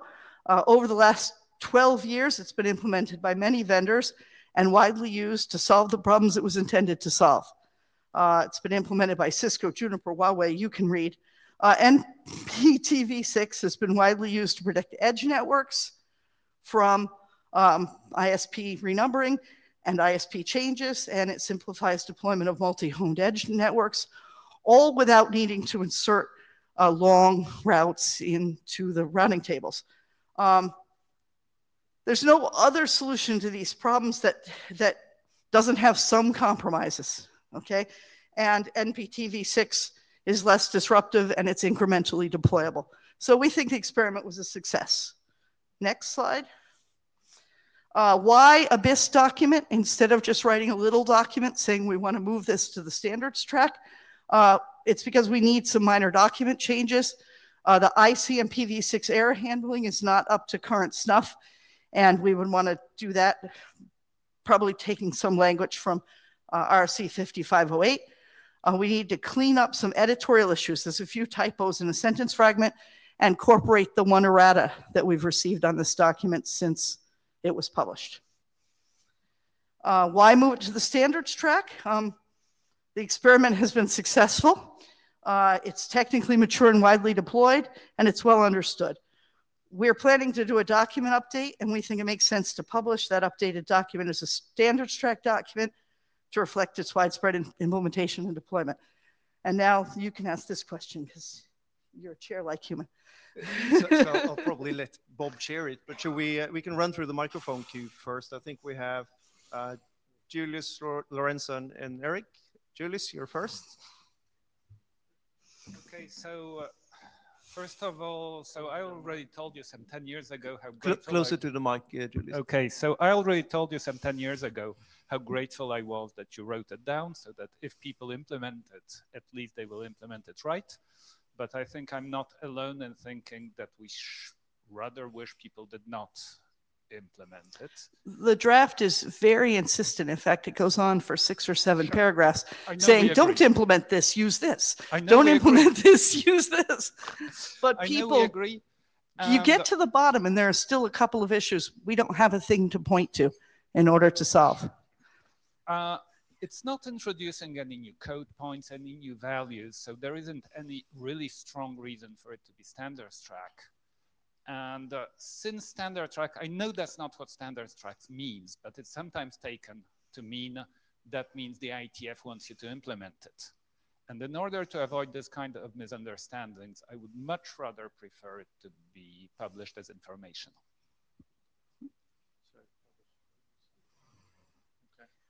Lorenzo Colletti, I don't see a reason to republish it at all. I don't want to be violent, and I'm not going to be violent, but I do pretty strongly disagree with this. Will, I think. I think most importantly, I think, one thing that is important to note was IPv4 couldn't do multiple addresses per host, and it couldn't do renumbering in any reasonable way. And those two are things that you need for multi-homing with PA space, right? I think if you look at, and the other thing that when this document was originally written, since then we have made a lot of progress in multi-homing solutions that actually involve PA space. I mean, I think Jen has 3 or 4 of them. And I think we need to, I personally believe that implementing something like this or relying on this would essentially be admitting defeat in terms of our ability to give application developers a transport that can give them end-to-end connectivity. Something like as simple as if I tell a remote peer what my IP address is, will it be correct? And with NPTv6, you can't do this. So I think I would much rather, first of all, I don't think there's anything that needs to be done here. But I would also, if we do, I do agree that we have problems that we have not yet solved. Network extension being one, which we are, believe it or not, hard at work on actually in the IETF's inimitable way. But also I think multi-homing, I think we would be, for example, much better off pouring effort into implementing Rule 5.5 and getting sort of the multi-homing stuff that Jen has already published, implemented and used, right? I think, yes, there are cases that we still don't have an answer for, but I think we are not too far. And I don't think this is going to help because, yes, it might solve those cases, but at a terrible price. I did not think that was violent at all. Thank you. Disagreement is not violence. Sorry, Eric Vink here. No hat at all, so I don't have my cowboy hat compared to the chat. when I saw this, I say, wow, I will violently but respectfully disagree, right? But I think, yes, why not? It would be nice to ever propose alternate standards or propose default solution or something like that. Doesn't exist, of course. So I don't object to move it forward. If you do move it forward, please add an implementation section to help approval later.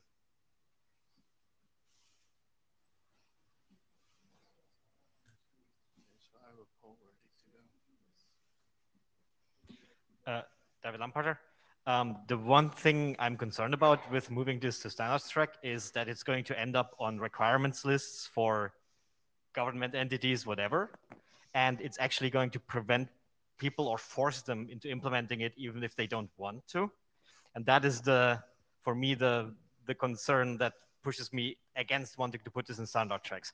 I'm okay with having the feature. I think this draft is, the experiment is enough to describe what you should do. And I'm loath to put it on standards tracks because I know people will require it and I don't want to be there. Yeah, I mean, this was an answer to the fact that IPv6 was already on requirements lists and that we did not want that to be implemented. And we said, if you must, implement this instead. We are really sort of out of time here. So let's get Nick, and then I'm going to do a poll, and then we'll move on. Nick? Oh, there we go. So I think my point is really quick. Basically, like those requirements lists are already there. And for the most part, they do not consider what track the RFC says. They need a feature. They put it in an RFC. They put it in an RFP. I've written a million RFPs to know that that is very often not considered at all. So I wouldn't be terribly concerned about that. And that's really all I had to say. Okay. So starting a poll. We will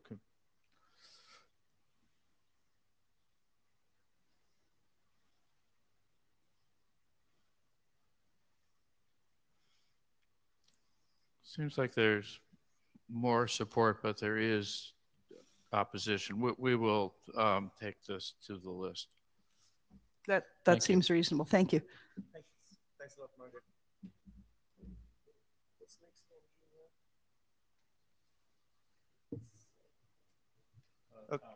Okay, Tom, so it's in-flight removal of IPv6.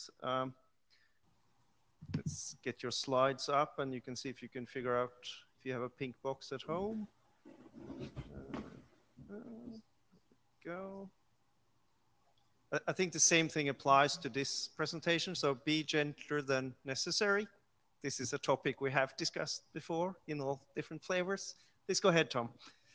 Okay. This is a new draft for removal of hop-by-hop options and routing headers in flight. So I'm going to focus mostly for this presentation on the hop-by-hop options. I'll mention the routing headers, but the draft does cover both of these.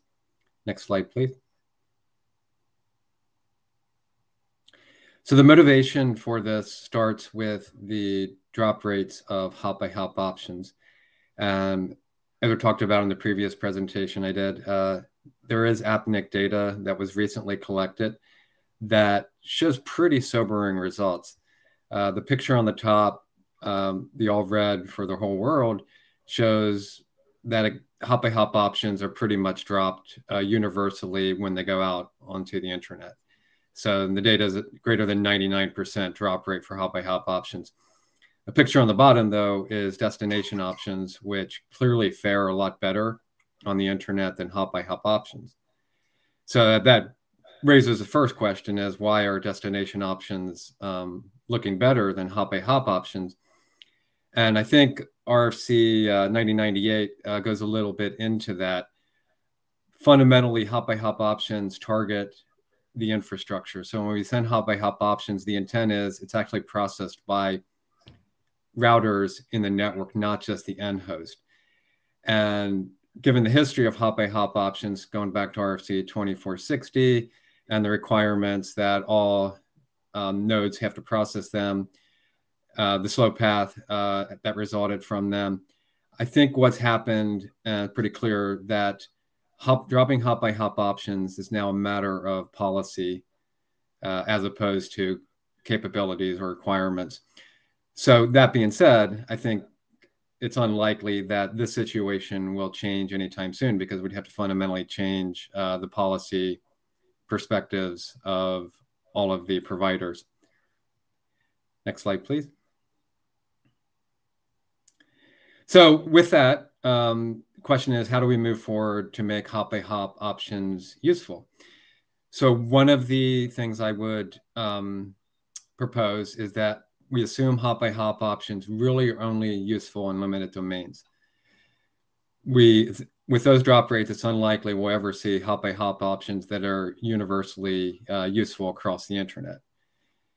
So if we assume this, that hop by hop options are relegated to limited domains, then if routers of that limited domain process hop by hop options because they're providing a service like PathMTU or IOAM or one of those, that within that limited domain, they will make sure that hop by hop options are viable. So if they're providing the service, and it kind of follows logically that they're actually support them throughout the whole limited domain. So the question then becomes, how do we limit hop by hop options to limited domains? And again, this will also be applicable for routing headers, but the motivations are slightly different. So again, I don't want to go into that. So there's two kind of rules of thought on this. The first one is have the sender not use hop by hop options if it knows the packets are going to leave the limited domain. So the question then for the sender is, how do you know that the hop by hop options are not useful or useful? So one, we could determine this by looking at the destination address prefix, which works if there's a prefix that identifies limited domain. In complex networks at scale, this doesn't really work because there could be many prefixes in the limited domain. So there's a lot of complexity and scaling there. Second one, we've proposed this before, do a sort of happy eyeballs probing to see if the extension header is viable to the destination. I've come to believe this would force a lot of complexity into implementations. We'd have to recreate happy eyeballs, but this would be for extension headers. There's a lot of state that has to be tracked. It has to be bidirectional communication. Thinking about all devices, especially low-end ones, that would have to do this just for using basically a feature that's in an internet standard. This seems like it would be very costly and probably not feasible easily in implementation. The third one is if we get the information about viability from an external source, like routing protocols, that would also be feasible. But the problem there is kind of the same thing. We now have to have hosts participate in routing protocols or add additional protocols. So this seemed like a really difficult problem with not an immediate feasible solution as far as I can tell. Next slide, please.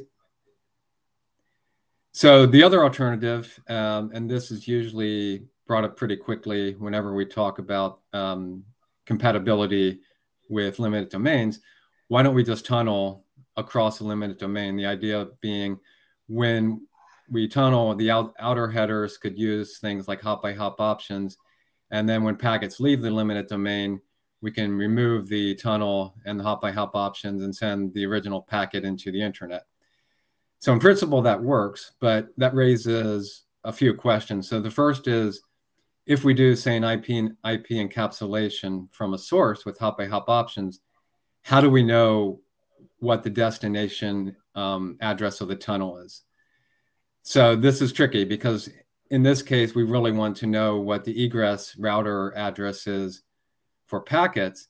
Hosts don't typically have this information. They might have it if it's a routing header, but in the case of just using generic hop by hop options, they would have no way to know if this packet's even going to go to an egress router, much less which one it is. And actually the network itself, if they're doing sort of next hop routing, it wouldn't even know that. Even the first hop router wouldn't know what the ultimate destination is. So it's really difficult to find what that destination is. Another proposal, this was mentioned, I believe, by Brian on the list, was why don't we encapsulate packets at egress? So a packet comes in to an egress router with hop-by-hop options. We could actually tunnel that without hop-by-hop options in the outer header to a destination on the internet, but then the problem becomes we have to decapsulate in all host on the internet. In either case, the other issue with tunneling, obviously, is it does incur fairly significant overhead. So it's not, I believe, a preferred solution. Next slide, please. So this draft proposes that we allow routers, in particular egress routers or ingress routers, to remove hop-by-hop options and routing headers in flight. The benefits of this is packets that started with hop-by-hop options may in fact reach the destination. They wouldn't have them, but at least we have communications established across the internet as opposed to them being dropped. The hop-by-hop options actually would be applicable up until the point they're removed. So when we send a packet in a limited domain with hop-by-hop options, the hop-by-hop options would be applied up until the point we hit, for instance, an egress router where they're removed. Also, this is pretty efficient to implement. It's basically just a copy, or we can use some scatter-gather lists. I don't see that routers would have much difficulty implementing this. Next slide, please. So there are consequences. RFC 8200 does clearly say not to do this. However, thinking about it, hop-by-hop options are already kind of best effort anyway from RFC 8200. And more importantly, I haven't seen a case where this breaks anything. So correctness and the spirit of the law does seem to be maintained with removal. Hop-by-hop option removal can only, and routing header can only decrease packet size. So we shouldn't see any issues arising with path MTU. The destination doesn't see hop-by-hop options. That's true. However, if a packet was dropped, they wouldn't see it either. So kind of a tautology. ICMP errors wouldn't match what was sent. I don't think that's the worst problem in the world. We already have cases where that's true. ICMP errors for NAT don't really work. And besides that, people tend not to accept ICMP from the internet anyway. There's always a chance that bugs could allow packets through a configuration without the hop-by-hop option removed. That is a policy problem and configuration problem, not a problem of the protocol, because it's still correct to send hop-by-hop options out of the limited domain. Next slide, please. So next steps, so this is pretty new. Please comment. I would like to do a POC. I think that's pretty straightforward. And possibly if there's interest, we can ask for working group adoption. Okay. Jelinkova, no heads on. I just realized actually that there is another result of removing. You would never be able to measure hop by hop propagation anymore, right? Well, that's true, right? But we don't have to remove. You can certainly do the measurements. There's no rule that says you ever have to remove. This is an optimization for traffic in practice. The other point I would point out, the term limited domain is fairly broad here. So if say we're dropping hop-by-hop options at an egress router and we happen to know that some destination does support hop-by-hop options and the path does, then we don't have to drop in that case. So logically, we extend the limited domain to include that. And if vendors and providers do start to support them, then this gives us a path to incrementally add those, expand hop-by-hop options. So I don't think it's so inflexible that we couldn't do measurements or we couldn't have fallbacks. But this is just I would view it as an optimization to try to make these hop-by-hop options more useful. Just clarification. Currently, if I block them, you see it in the measurements. If I start removing them, it would look like I'm propagating them. So it might really look very, very green on monitoring while it's actually not. And if you, okay, so I'm, for the sake of time. There's another thing here. We need to go to the next person in the queue, or we're out of time. Nicola?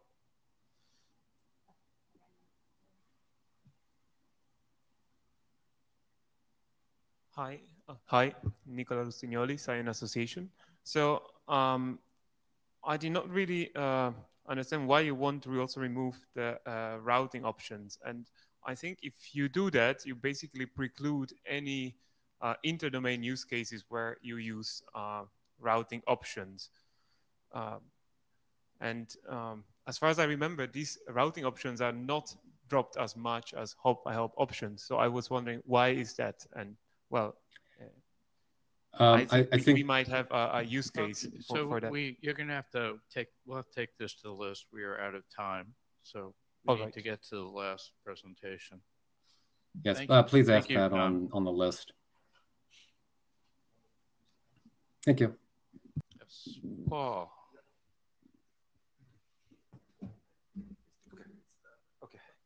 Hello, this is Jean Paul Zhang. Today, I want to introduce the basic support, such as IP106 over 5G V2X. Next slide. Next, on me, okay. So you can see this figure shows the 5G core and later access network architecture to support the 5G V2X. So the V2X means pedestrian and the vehicle can communicate. Also the vehicle and drone and the vehicle, motorcycle and the scooter, they can communicate each other. So in this scenario, you can see nowadays autonomous vehicle, electric vehicle or scooter or many smartphone users can communicate for some security or other infotainment services. So this is the abstract vehicle network architecture. You can see the 3GPP 5G network architecture, they support a multi-hub V2V using PC5 reference point, which means the V2V link.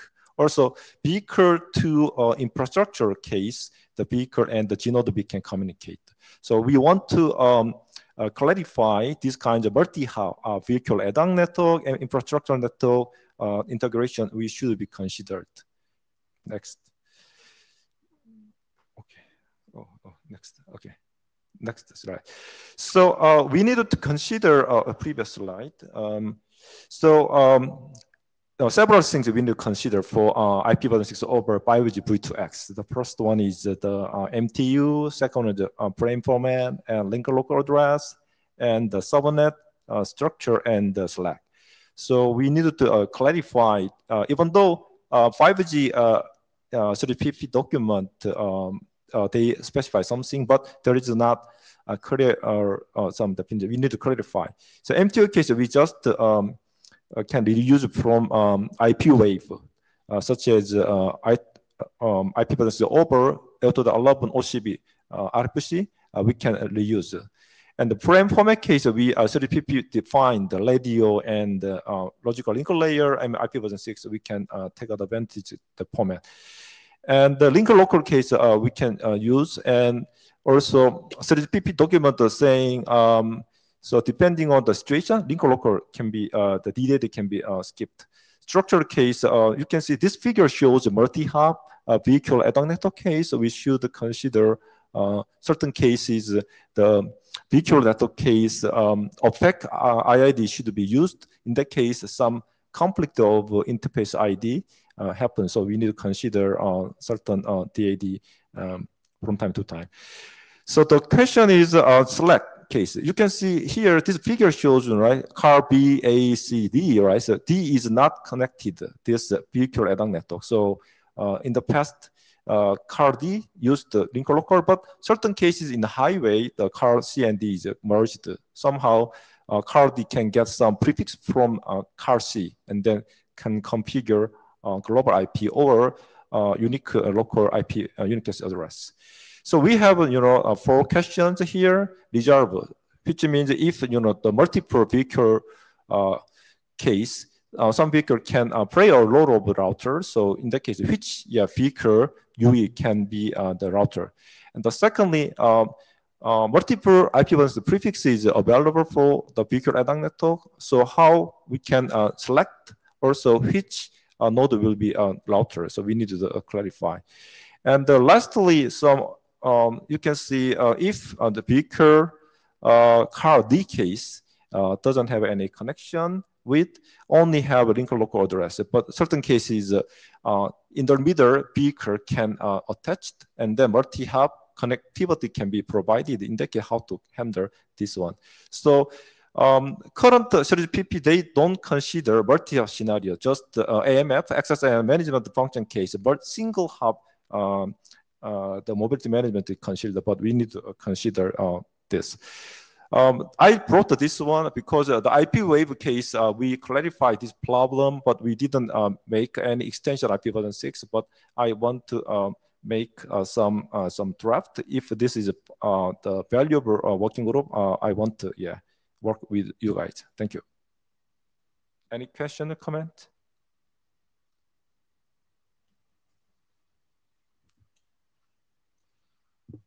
Any comments? I'll encourage you to read the draft and comment on the list. Thank you. Okay, thank you, Bob. Yeah. Well, I think we are done. So thank you very much. We're even a little early. So, and then it will have a session in Brisbane in next spring, I think. So fall, whenever it is. Well, it depends, but it's probably the spring in Brisbane. Oh, the other way around. Yes. Thank you.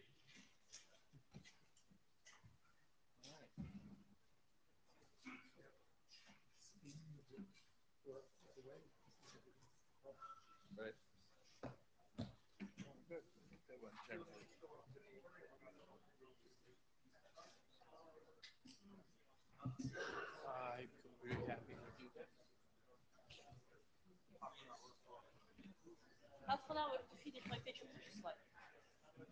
Execution is not tomorrow? Is it tonight? Yes. 10. And deadline for slides is earlier. You see what my problem? But you can sit down beside she's a worst procrastinator now. She would do slides. That was very There's like 30 seconds before. That was very impressive. Did you? Well, I don't do this. Yeah.